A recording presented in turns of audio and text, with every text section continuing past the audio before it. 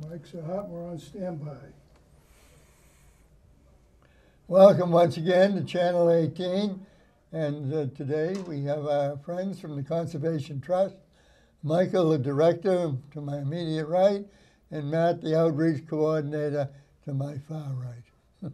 Thanks, Paul. Way Thanks for over having there. us. Yeah. It's great to have you.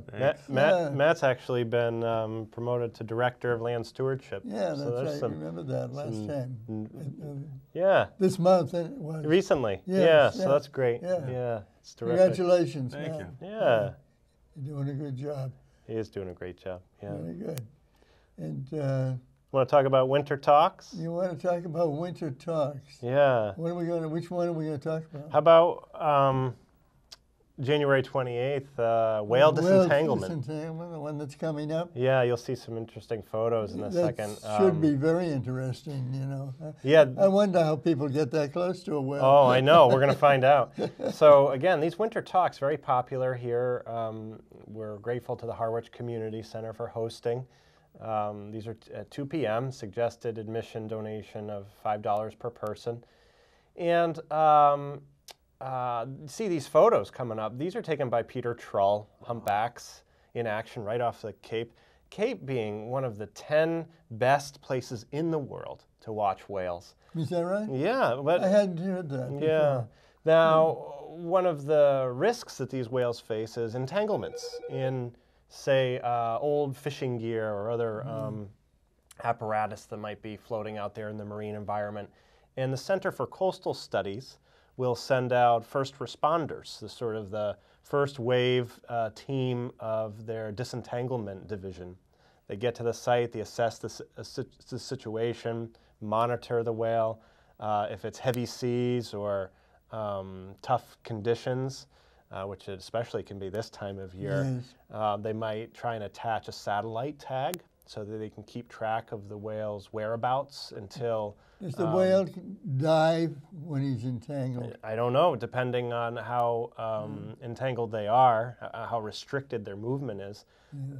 Any number of scenarios could unfold. Yes. So then, at least they'll know from the satellite tag in those situations where the whale's location is until further assistance arrives from the Center for Coastal Studies. So staff from the Whale Disentanglement Division will be here to share stories of their disentanglement adventures on the high seas. So it's going to be interesting. That should be very interesting. Yes. I mean, it should be a lot of good material Yes, there. yes. Yeah, it's amazing. And then February 4th, we'll be hosting Norm Smith from Mass Audubon, who's going to talk about tracking snowy owls at Logan Airport. And Matt's been connected with Norm about that project. There was something in the news not too long ago about a snowy owl at Logan Airport. Mm-hmm. Yeah. Oh, there's a great picture. I mean, we all remember they came down a couple winters ago. There was many of them West Dennis Beach. The Blue Hills Sanctuary of Mass Audubon, Norman Smith has been a part of for decades, and they've been banding and tracking snowy owls, look at that one, at Logan Airport. So I'm sure we'll learn a lot about their migration patterns, how many come per year, a lot of good information. He's done the most in this area that I'm aware of in terms of tracking these creatures. These photos that you just saw in this one here, taken by our volunteer photographer, Janet DiMattia. I mean, look at that stunning photo. That was taken at West Dennis Beach when we had that what's called an eruption with an I, that wave of snowy owls that came down from the north a couple winters ago, like Matt referenced. We even led some walks out there to get good looks at these snowy owls. Amazing. So sometimes they do come down during the winter and visit some of our barrier beaches. And occasionally folks can get a good look through some binoculars or spotting scope. But yeah, we look forward to Norm's talk on February 4th. And then February 11th, Saturday, 2 p.m. again here at the Community Center, we're going to be talking about the life of the North American river otter, which is really interesting. Look at that photo. These photos that you'll see provided by Liz Baldwin. She's a biologist with a company based on Martha's Vineyard called Biodiversity Works. And I love that photo. Look at it popping up from the pond ice. And these are secretive, elusive mammals. And some of the lands that folks have helped Harwich Conservation Trust preserve over the years host otters. We know because we've seen otter sign, otter tracks, otter slides when they make their way across the snow on some of our conservation lands. So we thought, boy, wouldn't everybody like to learn a little bit more about the behavior and population distribution and some of the habits of these very charismatic river otters. So that'll be fun, February 11th. February 11th, okay. Now, yeah. and how, are there many of them around here? Well, we're going to learn a lot from Liz. I mean, it's going to be fascinating. I've been... Now, you said that they were almost house pets.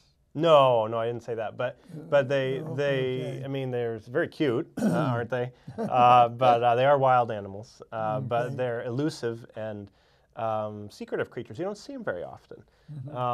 You're lucky to catch a glimpse. So it'll be fascinating to learn more about their life history and life cycle. Yeah. So yeah, February 11th, and then on Saturday, February 25th. Again here, 2 p.m., we have a winter talk titled Ecological Restoration, Transforming Retired Bogs Back to Natural Wetland Habitats.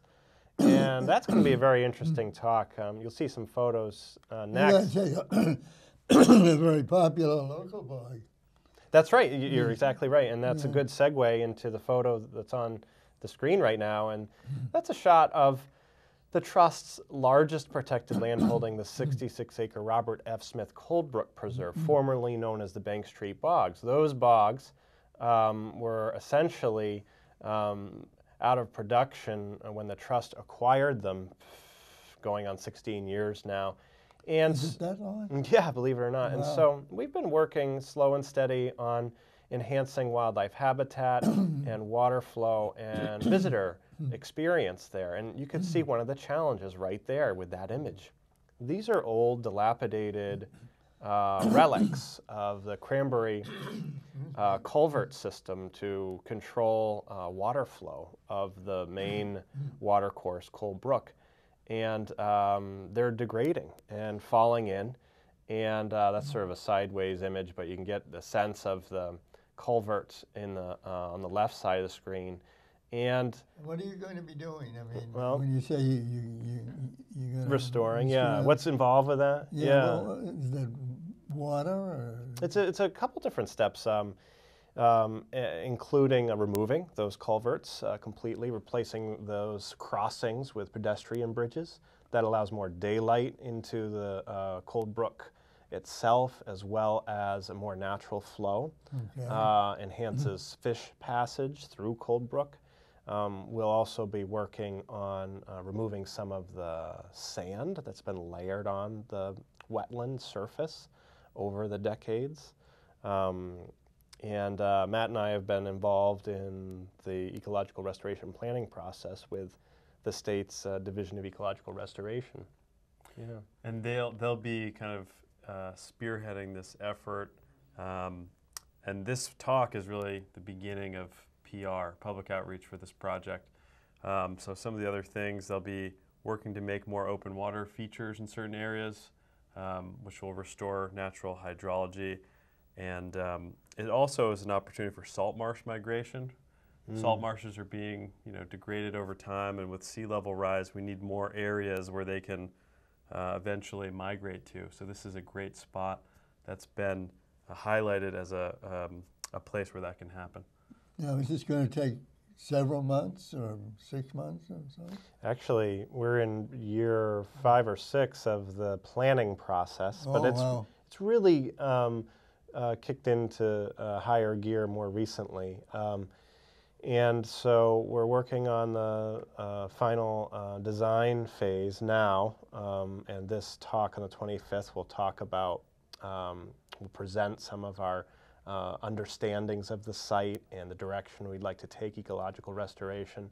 Then after that, later this year in 2017, we'll embark on the initial permitting phase with Conservation Commission. And then after that, probably into early 2018, the plan at the moment is to start the actual restoration itself on the ground, using some of these techniques to restore wetland habitat that we've just described, and we'll learn more about on February 25th. That sounds like a pretty extensive program. It's going to be fascinating. Yes. Yeah, innovative, very innovative. Yeah. And then, of course, we've got the live owl program. Yes, that's coming up on March 4th. Yeah, Saturday in the gymnasium here at the community center. But we'll be hosting Marcia and Mark Wilson. Once again, there they are. Mark, a retired Boston Globe professional photographer. Marcia, there, a naturalist, educator for decades.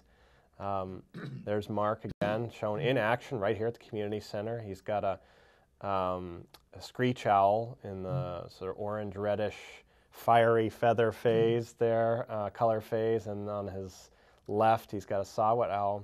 And there's Marcia with a couple owls from South America. Wow. Spectacled owl, and she'll bring one of those. Up to 7 different owl species, live owls, they'll bring to share with the audience. And it's been a great program, hasn't it, Matt? It's always a big draw. Every year, I've seen it many times, as I'm sure you have, but I always come away with something new. And we always have good crowds. There's always people interested of all ages. And it's really just a great way. I mean, when can you see these creatures up close? That's right. Mm-hmm. I've seen one from afar once in the woods, but they're very mysterious animals. So. And right there, she'll bring a snowy owl too. That's a nice picture of a snowy owl. So, you know, these owls that they have are all injured from one issue or another. Many involved in collisions with automobiles. So these are wild owls. Many of them that have been injured. They can't be released back into the wild. So Marcia and Mark carry special federal and state permits that allow them to care for these owls for their life spans and bring them around to various groups for these educational programs. And just to feed them, that must cost a little bit. Well, they talk about how they have freezers dedicated to storage of frozen mice. Right? Oh yes, that they will feed these owls on a regular basis. So it's fascinating. These two, this duo, Marcia and Mark Wilson, are amazing presenters. They are just so engaging, just the right amount of humor, so many fascinating owl facts and experiences that they have both enjoyed and are eager to share with the audience, which Matt said is often of all ages, sometimes 3 generations from the same family. It's recommended for ages 5 and up.